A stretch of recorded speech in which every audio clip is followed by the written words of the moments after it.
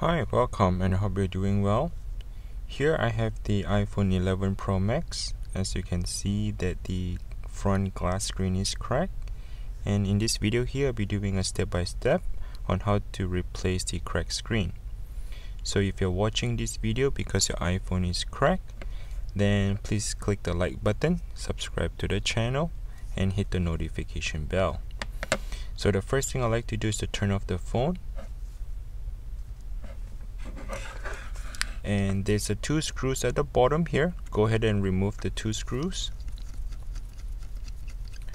I will link the tools in the description below. You can buy them from Amazon or eBay, as well as the replacement screen.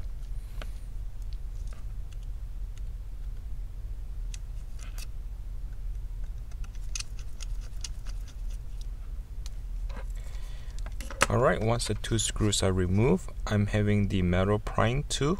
I'm sticking in between the iPhone screen, and not too deep, just right by the tip, enough to cut the adhesive.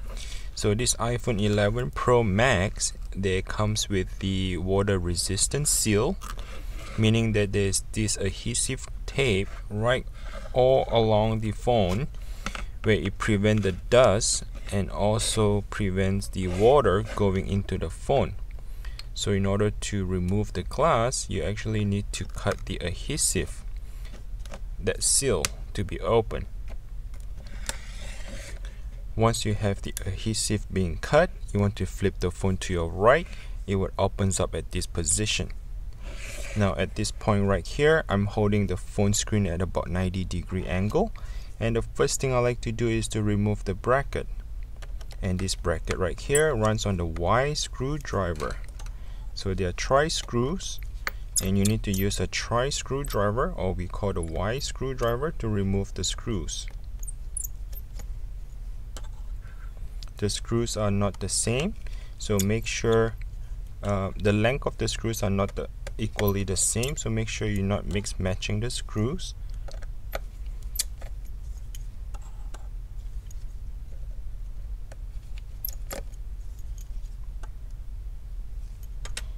So once you remove the 6 screws, technically the bracket is ready to come right off. At this point here, what you want to do is you can go ahead and disconnect the not yet to disconnect anything. Let's go ahead and remove this bracket as well.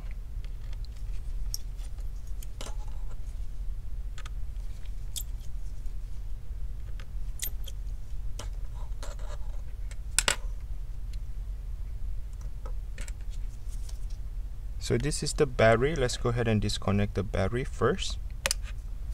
I'm using a plastic prying tool. Stick it underneath and just flip it up. And right now we can go ahead and disconnect the cable. This is for the screen, and this is for the digitizer, and this one right here is actually for the proximity sensor and the ear speaker cable. Now once you remove or disconnected the 3 screens, your iPhone screen is able to be detached. At this point here, what we like to do is to transfer the proximity sensor and the speaker here over to the new screen. So this runs on the Phillips screws, so it's a plus, both of them from the top and bottom. And on the top left corner here is actually a tri screw. We use the Y screwdriver to remove it. Now if you pay attention closely, that the proximity sensor mounting bracket here is with a plastic pre-installed bracket. Now I would like to go ahead and tuck underneath, including this plastic, and remove all together in one big piece. If you want to just remove the proximity sensor, by all means you can do that as well. So if you stick it all the way underneath, as you can see, and just be gently, do not break anything, and we want to remove the entire piece altogether here. I know that the new screen does comes with it,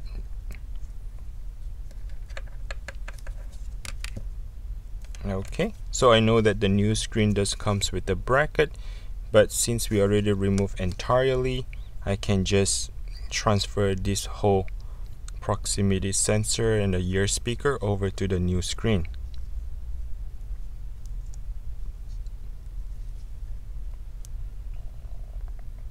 So make sure that the sensor here is flat against with the plastic, and I'm ready to remove this pre-installed bracket.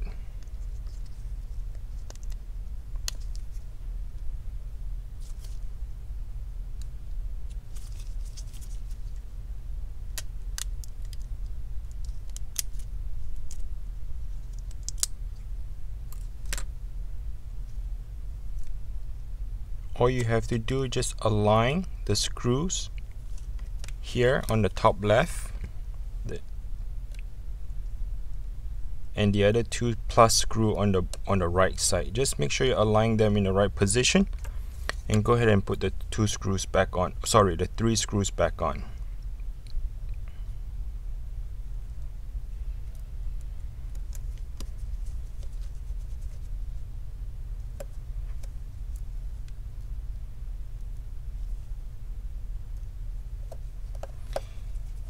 By transferring the proximity sensor, it will not disable your Face ID, or it will not change anything about the Face ID.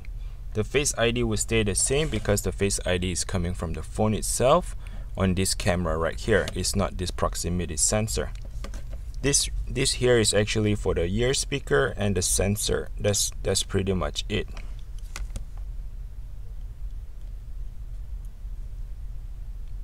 Now this Y screw is pretty tiny and hard to go back in. Just be patient.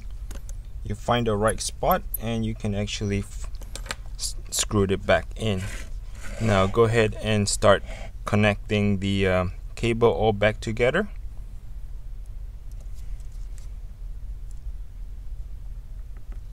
So they're kind of like a Lego. It snaps on. So make sure you find the right spot. And once it's in, once the spot is in the right position, you can just press it and it will snap back in automatically. Do not really use the force. Do not force it in because it doesn't take a lot of strength to install the cable.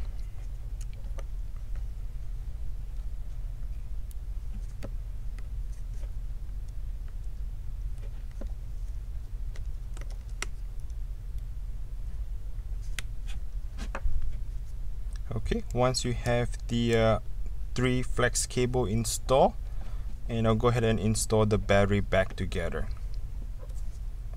Put the bracket back on to cover up the battery connector while I'm still holding onto the screen. Make sure you do not let the screen to fall.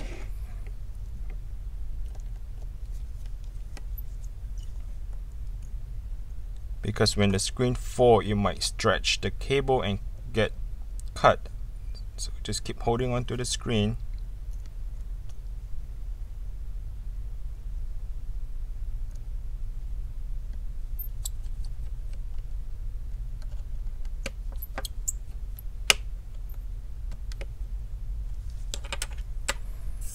Alright, so the next step I like to do is to put this main bracket, and this main bracket holds on to all the cables. Have them align in the right position and slowly find the screw and go ahead and put the screws back on. So this is the most tidiest job.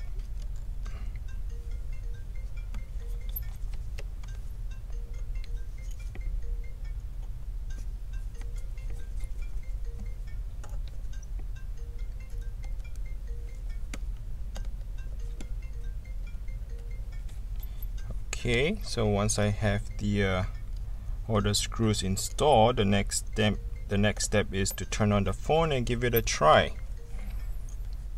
Make sure the screen is good and the touch screen is good as well. So let's go ahead and finish up the 2 screws.